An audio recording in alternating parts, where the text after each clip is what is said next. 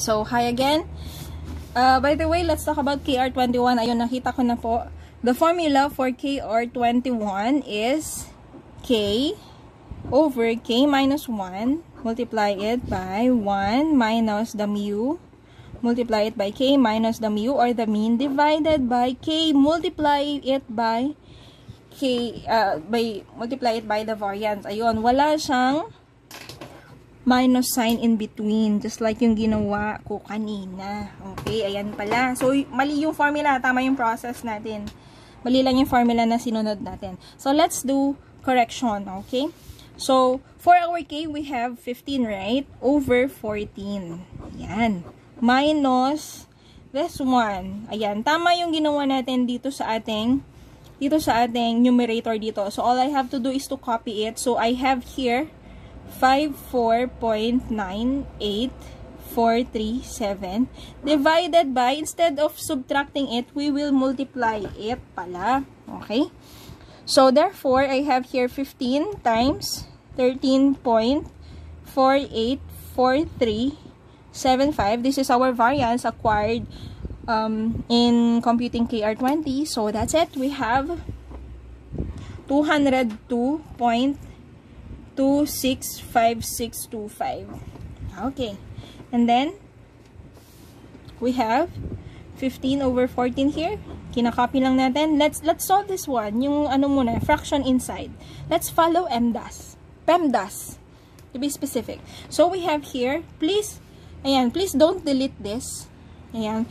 Kindly input the data or the numerator here. So, we have 54.984375 divided by the answer. So, we have 0.2718441. Hi. And then, get the difference. So, we have 1 minus the answer. We have positive 0. Okay, by this time, we are allowed to round it off. So, we have 0.73. Okay? Yan, medyo mahaba-haba nakikita nyo dyan. Kinuha lang natin yung dalawang decimal numbers. So, we have 0.73 here. Now, let's divide 15 by 14. We have 1 point, okay, this value here. Okay, and then multiply it by this. So, we have 0.73.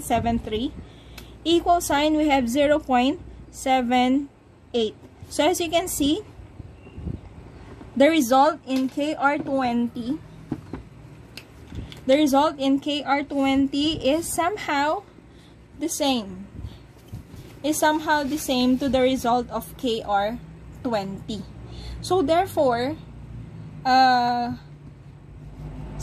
whatever is the meaning of this quotient based on our reliability scale,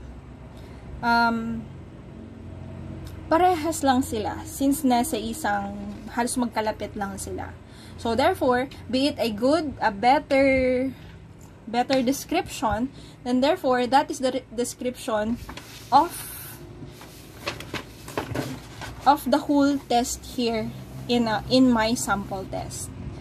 Okay, so that's it for KR21. Sorry po doon sa error natin sa naunang video. I hope, ayan, mas naintindihan na po ang KR21. So, i-multiply pala natin itong denominator na to, hindi natin siya isusubtract. And then, as you can see, we arrive at almost the same answer compared to KR20.